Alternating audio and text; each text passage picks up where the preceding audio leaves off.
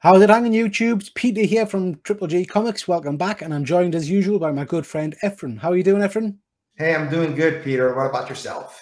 Not so bad, mate. Not so bad. So we're Good. here again to talk about our top 5 advanced picks. So let's crack on.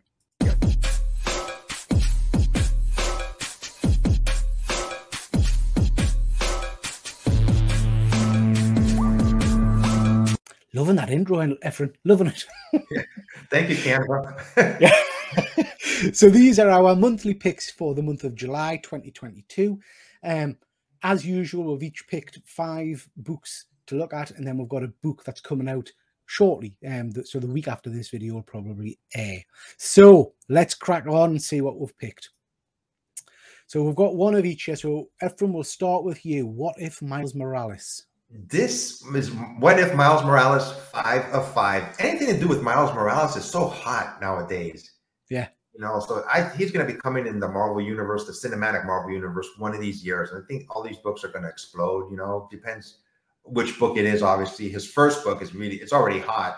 But this is basically there's different Mileses in the What If series. And at the end, they try to save the universe. You know, the multiverse assembled to overcome threat against all realities. And I haven't read, I think I read the first couple of ones. You know, it's been good storyline. I just really like this cover. It just shows all the different Miles Morales in different universes. Yeah. So have you read any of these ones so far? I've read like the first 1 or 2. And it's an entertaining storyline. You know, it's not like really grabbing at me, but I have been buying these because of Miles Morales, basically. Yeah, I picked up the Miles Morales Wolverine one, I think, and read it, and it was an easy read. Yeah. So I think I picked it up because of the cover. I hadn't realized it was part of a wider story. So yeah, I might pick this up and give it a go. He's the Spider-Man of the future, you know? Yeah, oh, absolutely. Completely agree. Yeah. Yeah. So next we've got Rogue's Gallery. So this was very much a kind of a one I spotted the cover for. I picked it up to have a look at. Sorry, I had a look at the order because I thought it was related to the Flash villains, the Rogues, and then realized it's an image book, so it couldn't be. The cover grabbed us, and then I read the description. I thought, yeah, that sounds good. So I'll just read out what it says. This is The Purge meets Scream in a home invasion thriller that follows a disenfranchised TV superhero actress as she is terrorized by an unhinged group of intruders, cosplaying her day job's arch villains. I mean, that to me sounds amazing. So, I mean, it had us straight away at, you know, Purge meets Scream, because they're 2 of my favorite series. I love both of those. So, yeah, I will definitely give that one a go. I think it sounds interesting, and I do like my horror type books, so have to go at that one. That's a good pick. I didn't think I missed that one completely. I think I'm going to add it to my purchases. Plus, it's a number 1. So yeah. So next, oh, look at that. Tremendous. So my next one is Grimm number 3. I don't think it's come out yet, this series, but it's by Boom Studios. And this is issue 1. Like I said, it hasn't come out yet, but it's Jess's excursion to the world of the living yields grave consequences when her boss imposes some intense penalties. So it looks like she's a Grim, what do you call them, Grim Keeper? Grim Reaper. Yeah. So it's a continuing storyline, and I haven't read chapter 1 yet, or the first issue, but this cover, I went, wow, this is a nice looking cover. So I got it.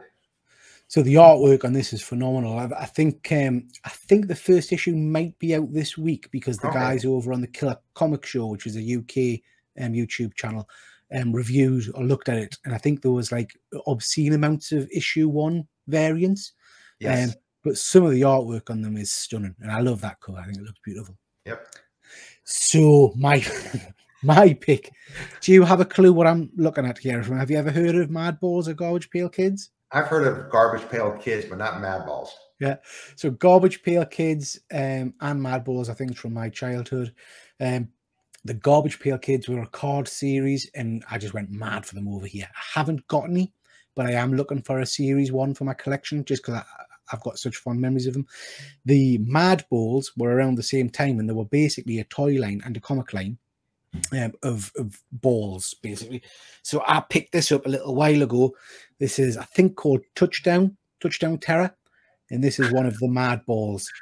So basically, these were all tennis balls or footballs. Obviously, this is an American football, which were kind of mutated into monsters.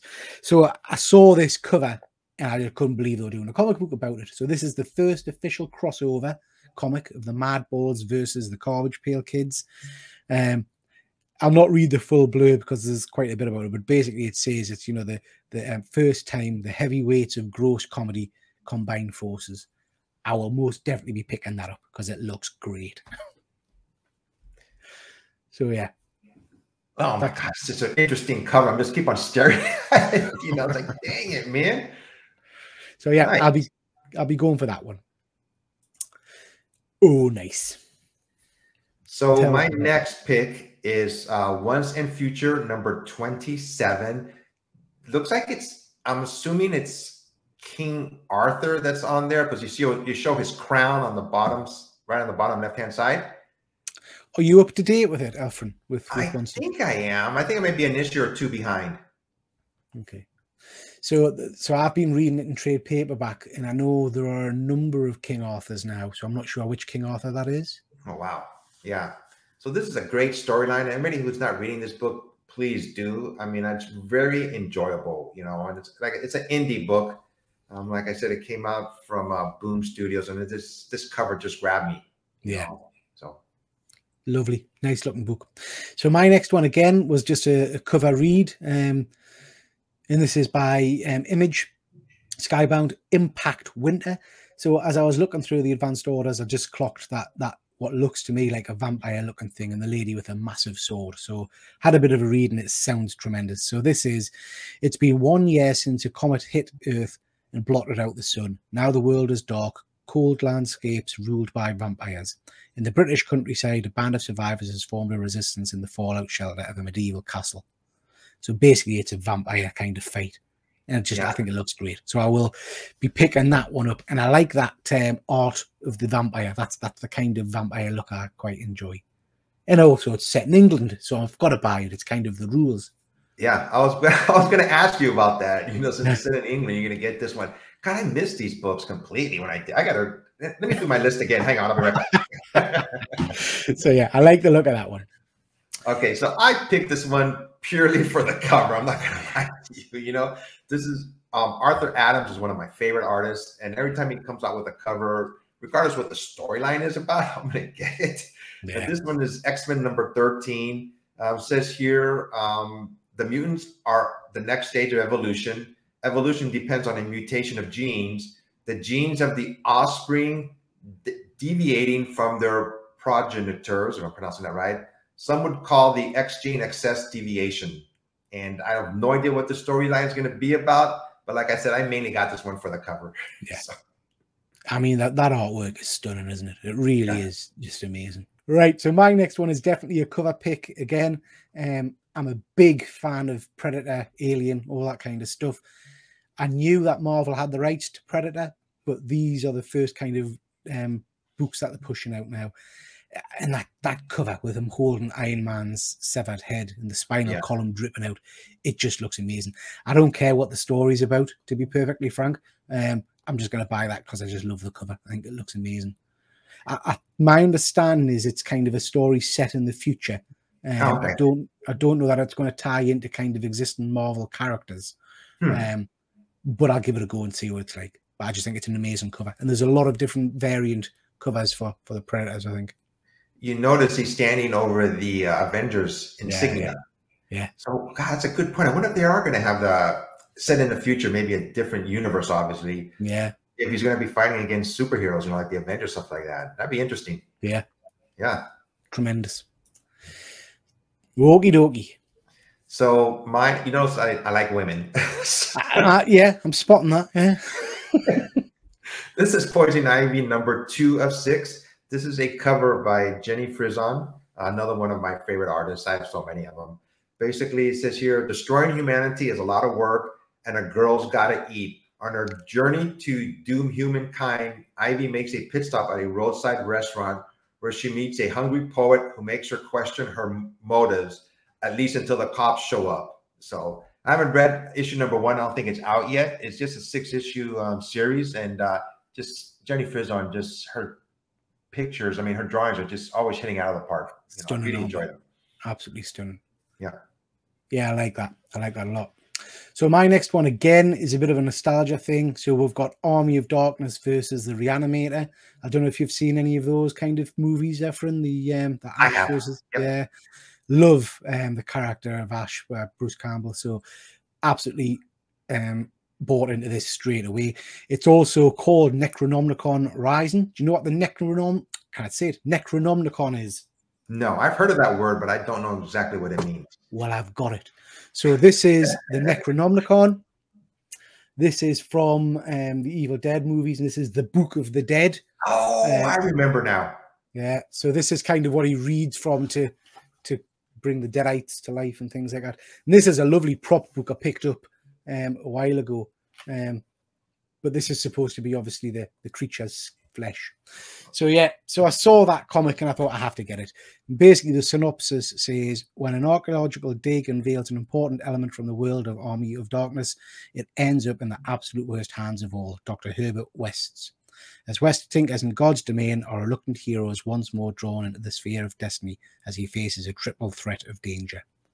So yeah, I just think that'll be fun. I just think that'll be a kooky story. So yeah, looking forward to that one. So that book, where do you keep it? I wouldn't keep it anywhere near my house. I'd put it like away in a safe. You never know. Yeah, if I see my children reading it, I'll run. You know what I mean? So my next pick is one of my favorite books. Once again, James Tynion IV, Something is Killing the Children, number 25. Basically, it's just a continuing series with Erica Slaughter, the main character. Something is Killing the Children. I have no idea who this character is, but just her grin and just splattered with blood and the mask she's wearing. I go, who is this character? You know, I'm pretty caught up with Something is Killing the Children, but this cover just grabbed me, my attention. That's why I chose it. Yeah, it's intriguing, isn't it? Yeah, it's certainly intriguing. Yeah, I quite like that one, Efren.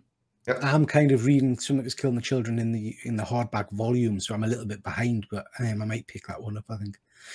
So mine is DC versus Vampires All Out War number 1. It's kind of a continuation of the DC versus Vampires storyline, which has been really, really good. I'm just interested to see what happens in this. So it says, against unreal odds and with an unlikely team, including Booster Gold, Deathstroke, and Mary Marvel, does the Hellblazer have one more trick up his sleeve? A gritty, violent companion series to DC versus Vampires. So I'm looking forward to that. I think that'll be good. And again, I like the artwork on that. I do think the covers are pretty stunning. So I've been reading DC versus Vampires, and this is like a one shot from that story. No, it's a kind of an accompanying one. I think it's 5 issues. Oh wow. Okay. Yeah, part 1 of 5, I think it is. So yeah. 1 of 6, sorry, 1 of 6. So yeah, it goes alongside it. Looks good, looks interesting. Okay, so this is our picks for I've blocked the date off there. It's for next week, I think it is, or the week after. Yes. Now, interestingly, Efren, you sent us your image, and I'd already picked my image, so we've both picked the same book. So these are 2 different covers for The Closet. So tell us a little bit about The Closet, Efren. Okay, so this book is The Closet, and we both picked it, and we didn't tell each other what we were going to pick. Yeah. You know, but we saw this book when it first came out in solicitations, and it's by James Tynion. So I go, I'm buying this book, and I bought more than one cover. You know, I bought the main cover that the book came out, but some variant covers I've been buying too. The Closet it says Thom is moving cross country with his family and dragging the past along with them. His son Jamie is seeing monsters in the bedroom closet and will not let them go. So I have no idea where this book's going to go, but it doesn't look, you know, it's not your type of reading book. It looks superb. So yeah, I cannot wait for this. And as you said, we didn't know that we were both picking the same book. I've picked up the cover I'm showing there with the creature on the bed next to the kid. That's a very limited edition. I think 400 or 500 copies for a retailer exclusive by an artist called Aaron Bartlett. I think I got who's a phenomenal artist who I know we've both got copies of Last Ronin 1. And he did that Turtles cover. So he's done this cover. I've bought 2 copies of it because I like it that much. It sets my hairs on edge. It just looks creepy. And James Tynion is an amazing writer, as we know. Yep. So I'm looking forward to getting that one. I think it's going to be great. Do you remember that Pixar movie Monsters, Inc.? Yeah. This is not it. Yeah, this one might be a little bit rougher than Monsters, Inc. So, yep, I really can't wait to read that series. I think it looks brilliant. Yeah. So, ladies and gents, that's our picks. I hope you've enjoyed it. I hope you see some stuff there that you might be interested in picking up yourself. Efren, tell the people what you've got coming up on your channel. Actually, right after this, I'm going to try to do some editing. I went to a local comic book store here in San Diego, and it's actually a friend of mine that I've gotten to know through the conventions. And I first met him at a garage sale, and he's been moving up little by little. He started selling books in conventions, and he opened up his own store. So I went there and I taped it, and I'm going to be talking about it soon in a video. Brilliant. That's excellent, Efren. Really, really good. Yeah. Over on my channel, I've got my usual 3-4 videos a week coming out of comic book and toy content and a couple of live shows. We've also now got the Sunday Geek Hangout, which is at 8 o'clock UK time, which Efren quite often joins on. So please feel free to check that out over at Hydra Collectibles YouTube channel. It's just an hour's show where we'll talk about all things geek. Yeah. Okay, so thank you very much for joining, everybody. And we'll see you next time. Take care. Bye. Bye, everyone.